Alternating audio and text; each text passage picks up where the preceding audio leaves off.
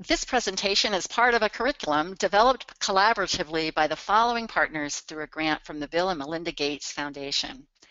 We hope you'll use this presentation, share it, reuse it, and adapt it for your own purposes. Hello, I'm Sandra McIntyre, the Director of the Mountain West Digital Library, a service hub of the Digital Public Library of America. This presentation, Digital Reformatting and File Management, was created by Sheila McAlister and me. Sheila is the Director of the Digital Library of Georgia, also a service hub of the DPLA. We used the collective knowledge of all the service hub managers that participated in the DPLA's Public Library Partnerships project during 2014 and 2015, with the guidance of Frankie Abbott, the project manager for the project. In this presentation, we will introduce you to the basics of reformatting with an eye to the needs of librarians, archivists, and curators who work with cultural heritage materials and who want to make them available online. We'll start with, what is reformatting? Well, when we think about reformatting, most of us call it digitization, and what we call digitization involves taking a tangible object, an analog item, if you will, and turning it into a computer file, a digital object. But reformatting is more than that. It also can include taking a digital file that's in one format already, a digital format, and converting it into another digital format, usually done for better access to the item and for longer term sustainability of how that item is stored. Our philosophy of reformatting includes several important points that we hope you'll keep in mind during this presentation. First, make sure you reformat once. Less handling on the materials leads to less wear on them, and it's really important to think about doing it right the first time. Take the time to do it right so that you don't have to keep repeating this time-consuming process. Also, keep in mind to digitize for the future. Make sure you have a high enough quality that you don't need to come back later and re-digitize because the first time you did it at too low a quality. Also remember that reformatting costs money. Every time you reformat, you're using equipment, you're using someone's time, and you're taking up storage space on a server.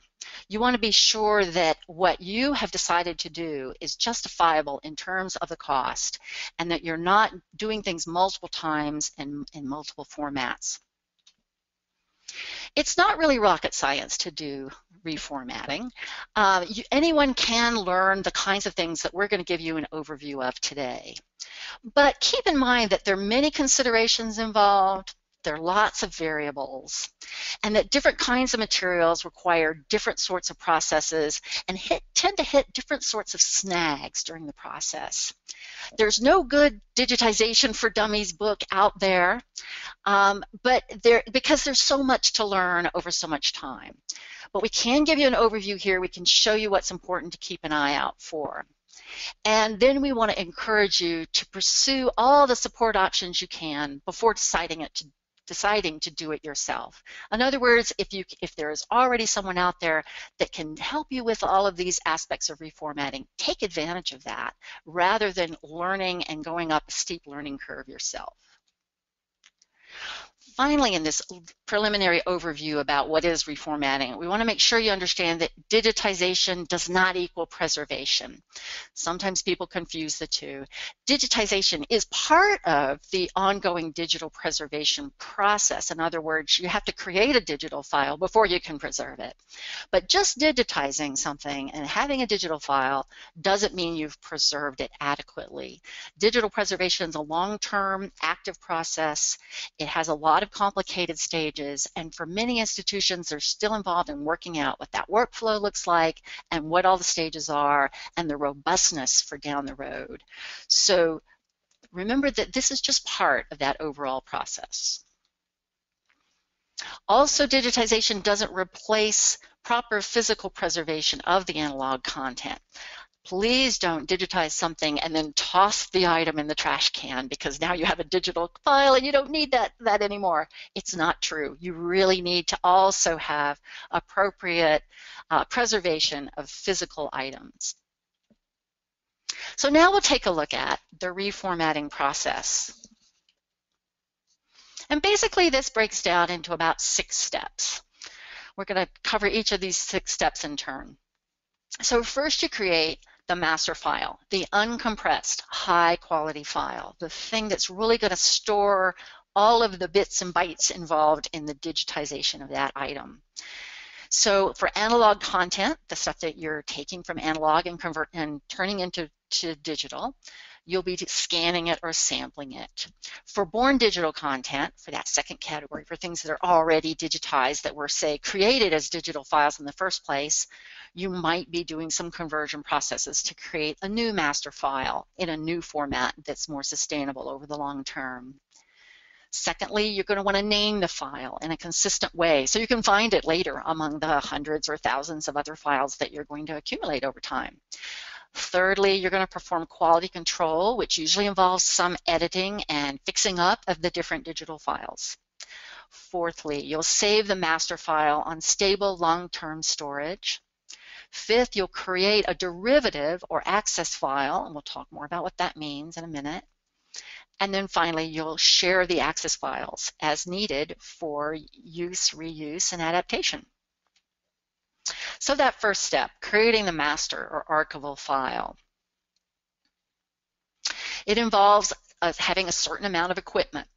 And there's a lot that you can learn about this, but basically it breaks down into some of these categories. For many people, it involves, first of all, a flatbed scanner, sometimes with an adapter so that you can use that flatbed scanner with negatives, or you can use that flatbed scanner with slides. But there also are specialized scanners for those purposes and others. And many digitization centers in our network have specialized scanners, including things like an overhead scanner with a camera way over on top of an item that gives you a lot of control over how that item is filmed. High-speed book scanners, which will allow delicate materials even to be scanned at a high rate of speed as the equipment turns the book pages at a pretty high rate. Microfilm scanners specifically designed for scanning microfilm, and then slide scanners. While you can use an adapter for slides on your flatbed scanner, there are specialized scanners that you can feed slides into that will take care of them in bulk and do a fantastic job. So think about the kinds of equipment that might be suited for your needs. And then also, and this is something that some people forget, remember to have a good computer with an adjustable monitor. You're going to want to make sure that you can do some color calibration, for example, and you need an adjustable monitor for that, and something that has a high enough processing speed and capacity to take care of the digitization of the material. There are a lot of standards and best practices to follow, and this presentation won't go into detail about most of that, but you should know that there's some very good compendia of those standards and best practices, and we'll give 2 of them here related to images. And the first one is the FADGI, Technical Guidelines for Digitizing Cultural Heritage Materials. You can find out about all of these different sorts of things in this extensive document, which gives excellent guidance on how to maintain the different aspects of best practices that you're going to want to have. There also is another slightly older but still really good document originally put together by BCR. We have stored it here in a location. It's no longer being maintained. It dates back to about 2008, but it also describes and gives a lot of great examples, visual examples of the kinds of things you're going to want to think about and the impact of different practices if you don't observe them, what might happen to the quality of your digital file. So a couple of the things that these guidelines will help you with are things like resolution. And we wanted to stress this to say that you really want to scan at the best resolution that you can afford to store. There is no absolute on resolutions. It's always a balancing process. How much space is it going to take up? How much time do you want to wait to get this higher resolution scan? But you're not going to want to go back later and have to rescan to get a better resolution later. So think about getting it at the best resolution you can afford to store. And for different types of materials, here's some of the pixels per inch minimums that you'll want to maintain in that. You're also going to want to make sure that you pay attention to color. It's so easy to change the color on materials in the scanning process, so make sure your monitor and scanner are calibrated and check that the final scan has the same colors as the original object when you view it on screen. Then when you've done paying attention to these best practices, you're going to want to save that file. And for images, you're going to want to, for all those types mentioned, you're going to want to save in the TIFF format. Use the three-letter extension .tif at the end of your file name, and make sure that you save this uncompressed, high-quality version in a safe place. For audio, here are some of the characteristics that you're going to want to pay attention to in terms of what rate and what sampling rate and what depth you're going to want to digitize that for audio. And with audio, you're going to want to save it in either the WAV format or an AIFF format. There is an excellent document done by the Consortium of Academic and Research Libraries in Illinois, CARLI, called Guidelines for the Creation of Digital Collections, Digitization Best Practices for Audio. And we found this to be an excellent and succinct summary of how to proceed with digitizing audio. And then with the video, there are two items that work in tandem, again from FADGI. This is their audiovisual working group, the digitization of motion picture film and the creating and archiving of born digital video. You can find all of those FADGI AV guidelines at the address given on the screen. And now we'll move into file naming. So for all of these files, now that you've created the master file in the format that you want, typically an uncompressed, high quality, high resolution format, you're going to want to name that file in a way that helps you to find it later and that makes sense for your system. Different organizations will find a different way to do this. Here's some guidelines that seem to work for most groups to come up with something that they can manage over time. First, you'll always want to have your file names end in a three-letter extension that reveals the format of the file. So JPG, GIF, etc. Use only lowercase alphanumeric characters, and if you need them, underscores and hyphens. But do not put spaces in your file name because many systems don't know how to handle that. Many file management systems on different servers don't know what to do with a space. So restrict yourself to alphanumeric characters, underscores, and hyphens.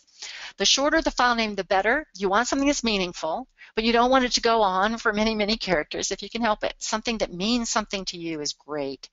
Also, think about the order of display. When you're looking at something in a bunch of files in a file folder, you're going to want them to display in an order that makes sense to you. You're not going to want to have to find things in different kinds of random order. You're going to be able to go right to it and find it. So think about that order of the display as you're naming your files. One thing that helps for this is to keep the same number of characters in each file name. Of course, you'll want to be consistent across your file naming system. That's the most important thing. And then we recommend that you work with your Service Hub system. If your Service Hub always has a particular file naming convention, it's going to be in your interest to conform to that system. So there are a couple of methods here for how you can proceed. The easiest, the one that doesn't take much thought at all, is to just use an existing identifier that someone has already assigned that particular photograph or item. So for example, if a photograph was designated 55-JBC-2, when you scan it, it makes sense to name it 55-JBC-2.TIFF.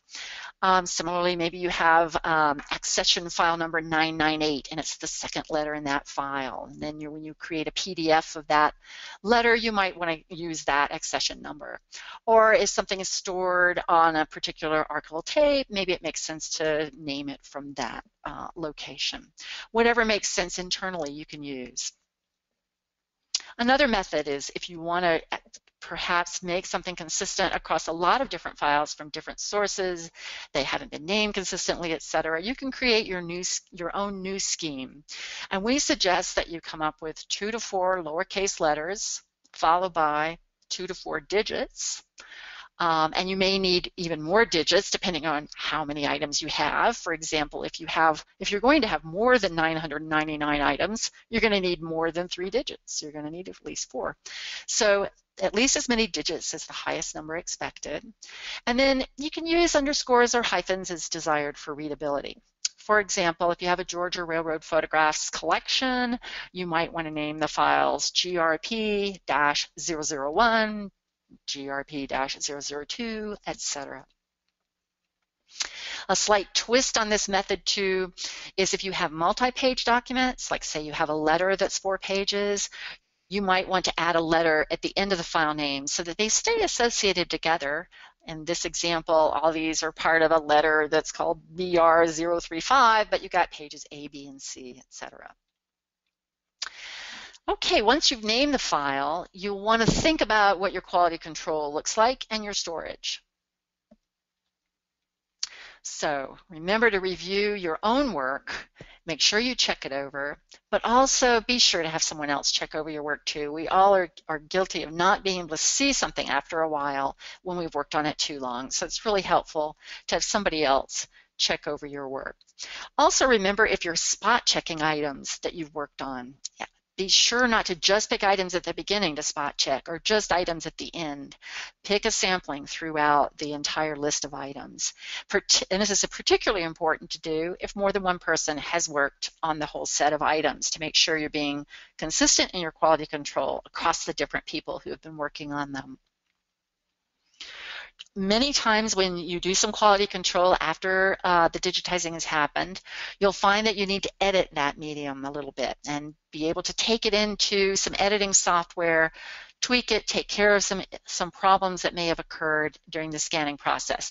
And these are problems that could be due to an error that was done during the scanning process, or they could just be things that happen randomly as a part of any kind of digitization that you're going to be doing. So for your images, for example, be willing to take them into Photoshop, look at de-skewing the item. If the camera wasn't dead on facing the item, you're going to have it be a little bit of a trapezoidal image. You're going to want to de-skew that. There may be some speckling involved with dust particles that got on the page.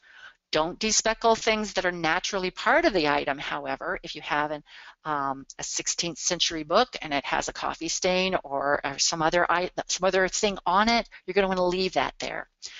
Be willing to make some color adjustments if there were some problems with the color, but again, don't falsify what the color looks like on the page. If the paper's brown, leave it showing as brown.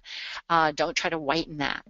And then finally, for many items, particularly text items, you're going to want to sharpen the image to do this artificial way of changing the image so that it looks a little clearer. And this can be helpful with old or dimly printed items, particularly text items. For audio editing, you're going to look for distortions, dropouts of the audio, anything that's changed the quality of it. And then for video editing, particularly you're going to want to look again for things that distort it, like artifacts, that sort of explosion thing that seems to happen, or where the image breaks up for a split second and then reforms together, or moire patterns that happen on top of the image because of perhaps insufficient resolution in the video over a pattern. So it gives kind of a watery, patterny look to the image, and you're going to want to check for that and make sure that you've got sufficient quality on that video. Then take your file, once you're happy with it, the quality looks good, place it in secure storage. And for different organizations, secure storage means different things. It may be as simple as a hard drive for you, but hopefully you have better access to higher quality data storage than that, and that has backups, maybe even tape backups. You're going to want to make sure you have, in any case, multiple versions of each file with at least one of those versions in a different location in case there happens to be some kind of natural disaster in your location that would take out all of your backups in that location. Take it at least weekly to another location. Then you leave those archival files alone. Don't access the archival files unless necessary. Preserve them, protect them. And then, and not part of this presentation, but part of what you're going to want to think about down the road is you're going to want to plan for long-term digital preservation of those files. Some kind of process that ensures the integrity of the digital file over time and the migration of those files to new formats as new formats become available and in use. So you've got your wonderful storage file, your wonderful archival file, this high quality master, but how are you going to make that accessible to people online? You've got this very protected file, but you're going to need now to create something that is accessible easily online by users, and that's called the access file. We also call these derivative files because they're files that are created from the master file. They're derived from that original file. Their purpose is for the quick viewing online. We don't want to make people wait for the long downloading of those really large TIFF files. We want something that they can get access to quickly. So it's used for web access, for little thumbnails. People can use it for easy printing to include in low quality publications or informal publications. So you want to give people something that they can see online that downloads quickly and that is useful in certain ways, and in other ways they would have to come to you for the access file, the master file, that higher quality version. But derivative files are very useful for access copies, and you're going to want to derive that from your master file. Derivative files are typically kept in slightly different formats. You can use GIF formats for thumbnails, JPEGs for medium and high resolution images for web delivery. This is very common for photograph quality images. Or in the case of documents, where you have multiple pages, you may want to put it into a PDF format. Keep in mind, however, that PDF is a proprietary format, and if you do use that, you're requiring your end users to have Adobe Acrobat Reader software on their computers in order to be able to open it. And then you're going to want to upload that access file to a place where people can find it and use it most productively. Usually, for most people, this is a digital assets management system, a DAMS, and that can either be via a local installation or via an installation in the cloud, i.e. over the internet. You can also upload access files for other use on HTML web pages, and many people enjoy creating online exhibits in dedicated exhibit creation software like Omeka, and this can be another very powerful use for your access file. Now finally, we've gone through the process. We've talked about how to reformat your file. But now I want to talk to you about something very important for everyone to think about, and that is, do you want to do this yourself, or do you want to work with a hub or a commercial vendor? So we've got this section on use a hub, keep it in-house, or outsource. So we'd like to encourage you to use a DPLA service hub. In most cases, your hub has exactly what you need. They have staff with experience in managing digital libraries and archives. In other words, they know your use case. They know what you need to have done for them. They know how you manage your materials and what you want to do with them, who your audience is, and how you want to serve them. They have the digitization equipment and software for the most common reformatting needs, and they usually know how to provide access to specialized services. So if they can't do it, they know someone who can. They have ways to do file storage and backup, typically at a high level. They can maintain the security of your images and video and audio over time. They have workflows that have been well worked out from years of practice using the best practices in the field. And often, very commonly, they have reasonable prices, or they can help you with finding funding in order to pay for their services for digitization.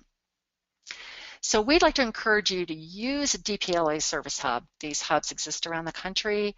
We hope that you'll turn to them and take your cultural heritage materials to them and work closely with them to get exactly what you need.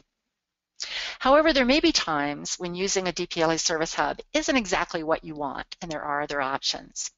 A lot of people like to consider parts of their reformatting operations to be kept in-house.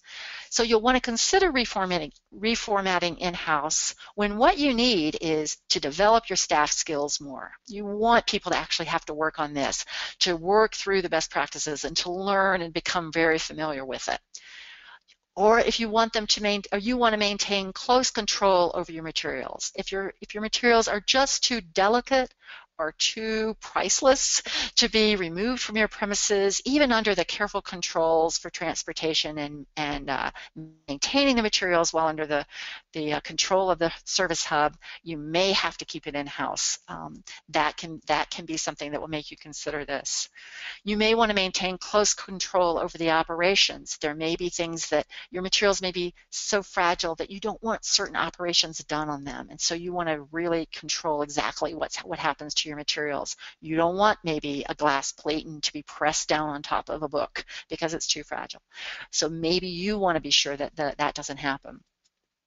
And then finally, if you need to adjust things during the course of your project because you're learning as you go or because different sorts of materials are coming up in the project, you may again want to keep it in-house so that you can make those adjustments. And then the final option is to consider outsourcing to a vendor. And this can be in your interest under certain conditions, particularly if you need a high volume production operation. So if you have tens or even hundreds of thousands of pages that you want digitized in a very standard way, and you know a vendor that is very used to doing that particular high volume operation, it can really be in your interest to go to a vendor. One example for that would be the digitization of newspapers. There are some vendors that are just extremely knowledgeable about that and can do it quickly, do a fast turnaround, and give you good prices on that high volume. You probably won't want to outsource to a vendor if you have some of those earlier considerations mentioned in the previous slides. But when you have something really standard, high volume, and you need a quick turnaround, a vendor can come in really handy. We have some suggestions for you about what you ask of that vendor. Think about asking them all of these questions before undertaking a particular project with them. Know what hardware and software they use and that those things are adequate to this project. Do they have quality control procedures in place that make sense, or are they going to rely on you to kick back errors? What kind of turnaround time can they give you? Will they do delivery and pickup, or are you going to have to go over to their operation repeatedly? Do they have environmental controls in place to take care of the kinds of equipment and materials that they're using? Or will you be able to work with a specific project manager who understands your needs and what your audience will want to see out of this project? Do they have references for similar projects that they've done for other clients or customers? Can you see them? And then probably last, even though you may have thought of it first, what are their prices? And you'll want to understand their pricing structure really thoroughly. Do the prices change at certain breakpoints? If you do over 1,000 scans, do you get a price break, etc.? And then when you're working with a vendor, be sure to remember some of these guidelines. You're going to need to be a little flexible. You're going to want to work with the vendor and learn the vendor's way of operating.